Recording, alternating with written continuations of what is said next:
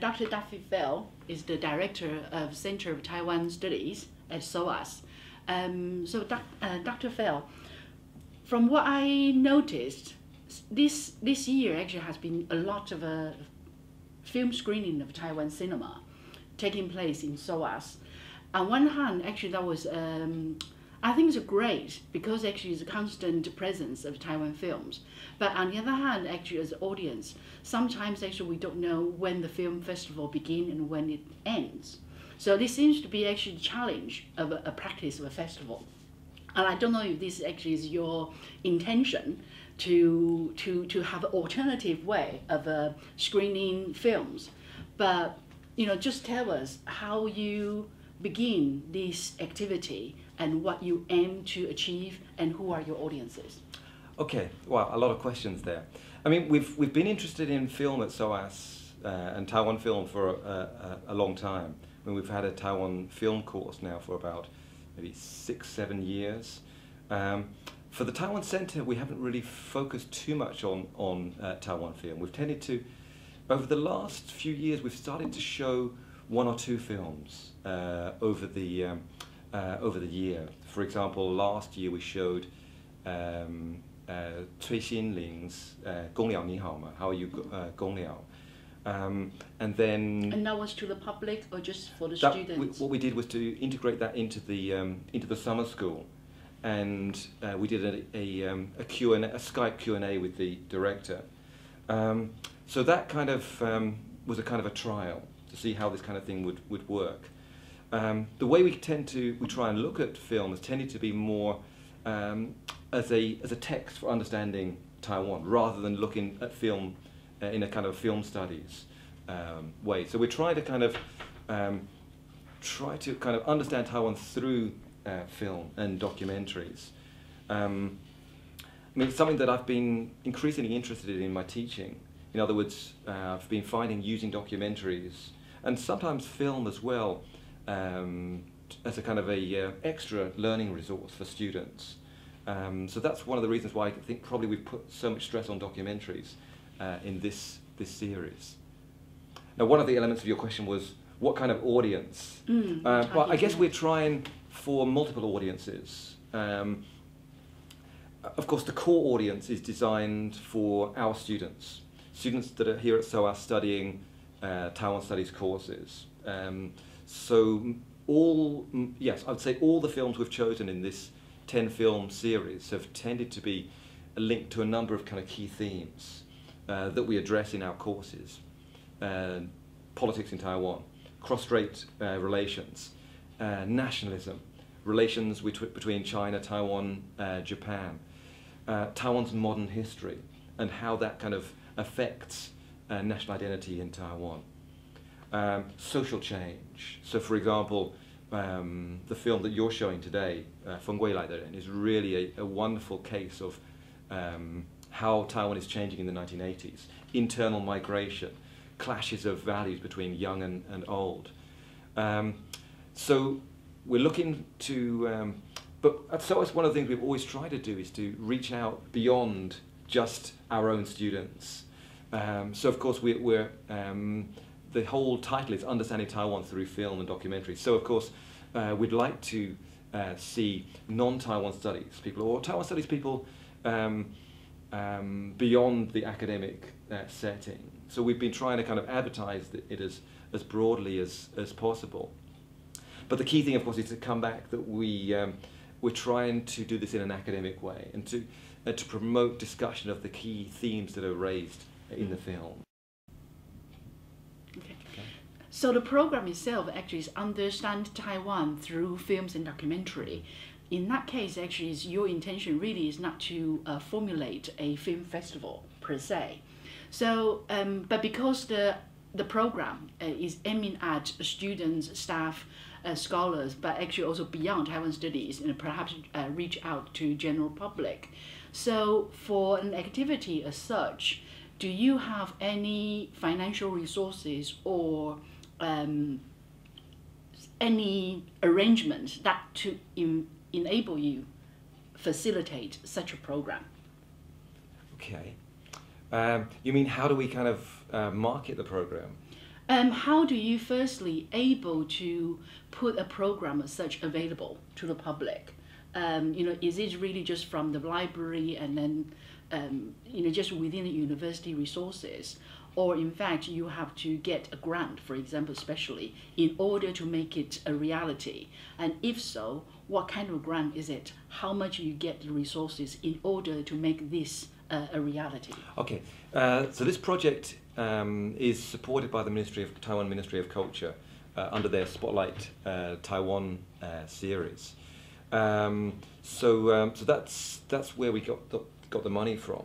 I'm so pleased with the way the project has developed. Regardless of future funding, I'm going to make sure this project continues, maybe on a different scale. We didn't really want to do this in a kind of a film festival manner. I think we really wanted to make sure that the films were distributed quite evenly over the term. Because I think, and particularly trying to kind of tie in film screenings with the way the courses are developing.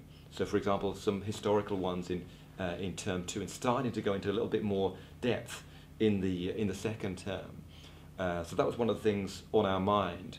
And another thing we wanted to do was I wanted to really try and keep it on campus rather than going into a cinema, because I felt that would also help us keep the kind of academic mood. I think perhaps students might get a bit intimidated in a cinema setting, or when they're in a kind of minority, because one of the most important parts of these sessions is the Q&A with directors and film scholars, but also the discussion at the reception afterwards, where people can quite freely approach the directors and film scholars. And we've tried to kind of get a mix between scholars and filmmakers from both the US, Europe, and of course Taiwan itself. Mm-hmm. Right. Without actually telling me how much finance that you get, but perhaps you can actually help us to understand how you divide, the arrangement. So, for example, how much for admin, how much for selecting films, and how much actually for other needs of putting such a program up, so we can understand how this may be modeled on by other institutions.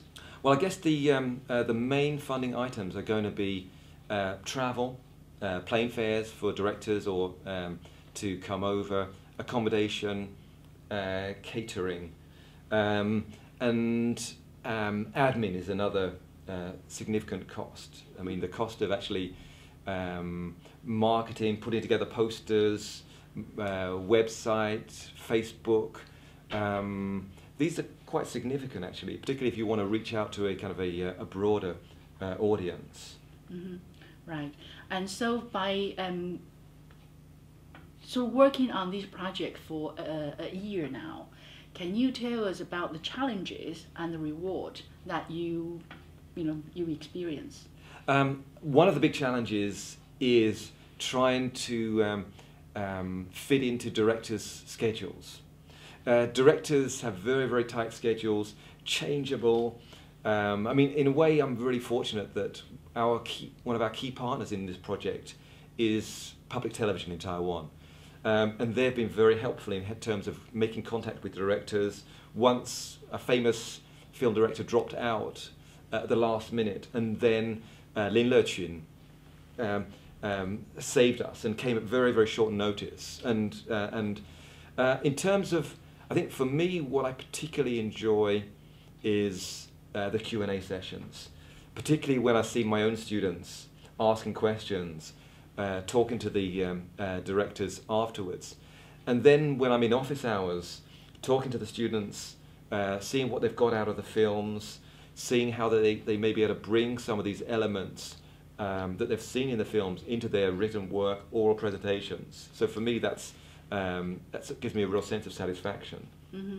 So do you think actually you have reached your original aim for this particular project, or perhaps even go beyond? One of the things that I've always wanted to do is to try and make sure the SOAS Taiwan Studies program is comprehensive as possible. I'm a political scientist. The former director is an economist. And that was why we really wanted to broaden things out. So, for example,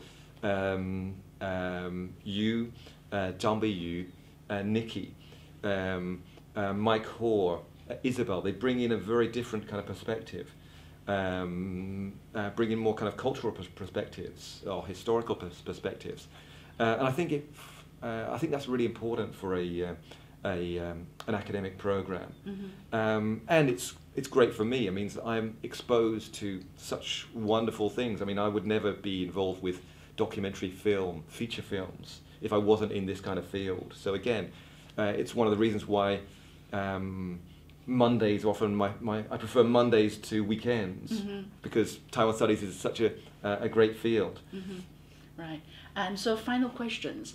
Do you understand Taiwan through film and documentary as a project sustainable? And how is your vision for you? How are you going to further develop it next year or even actually in the next 5 years? Sustainability is always a challenge in academic projects, because funding is, for example, this project we have a 1-year grant, potentially extended for a couple more years. So that's always going to be a question mark. My own feeling is that I'm going to continue this project no matter what. I mean, because, for example, we have Wang Ren coming, and his films really fit into the kind of themes. Politics, social change, social movements, national identity. It's the perfect kind of feel for us. It's definitely going to be a challenge, but I'm going to try and make sure this continues. Okay. Well, thank you very much. Okay, thanks, Ming-yeh. And I mean, I was curious as an audience member, and of course you're more of a kind of a film studies person. I mean, did you have any kind of impressions of the kind of films we'd chosen? Because I should say that, at least in this round, I've been a little bit kind of dictatorial in terms of the films that we've chosen. Probably in the next round, we may kind of change the themes a little bit. But I wonder if you had any impressions. I was actually kind of thinking these probably more like informal discussion rather than an interviewed question. But I haven't actually seen all the films arranged. So I think I don't have, maybe my impression is very sort of erratic. Yeah. So I think I will just talk about this week.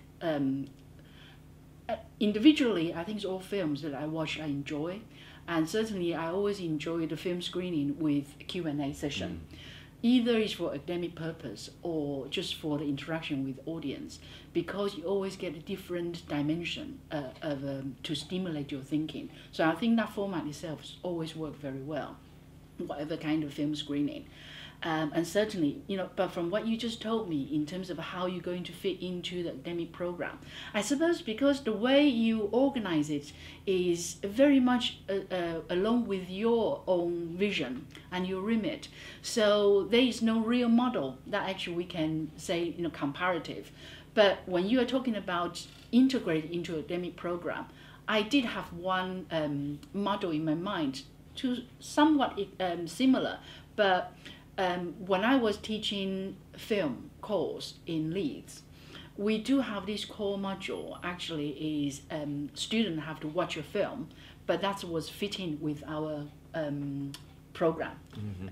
We try to show the film in a local cinema, so the student will go to the cinema for free, but they will watch with the audience. And afterwards, obviously, when they come back next week, then we will discuss about the film actually fitting with whatever theme, either author's approach, genre, or whatever, history, national cinema. And so the whole semester of the weekly film program, there will be a theme.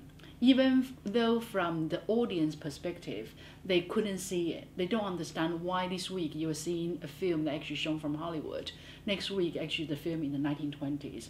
And then, and something, a horror genre and, all sorts. But there is a kind of an internal thread that pulling all through.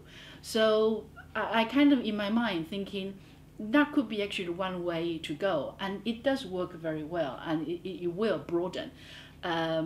But again, it's because why I say there's a similarity is not necessarily what you wanted, and so that maybe actually that's why I said maybe we can have further discussion. Should you feel you want to see what other people do out there, then other experience what I had obviously is more of a dedicated film festival, and for that kind of festival again, then you would choose films for a particular reason. Either you wanted to show the newest documentary of films, such as Edinburgh Spotlight, or you want to show a particular dimension of a cultural discussion, a debate, so gender, for example. But again, because if this doesn't fit with your thinking, then it's not necessary. So I think it's completely fine that you develop the model that could suit your purpose the most. I mean, one of the things that really gave me inspiration to do this was I started teaching a comparative politics of Northeast Asia class. And I was trying to learn more about South Korea. And in my kind of web searches, I discovered there was a course in America called Understanding Korean Politics Through Film. And I started using those films in my teaching, let's say, 2 years ago. And then I started thinking to myself, this would be wonderful to do this kind of course.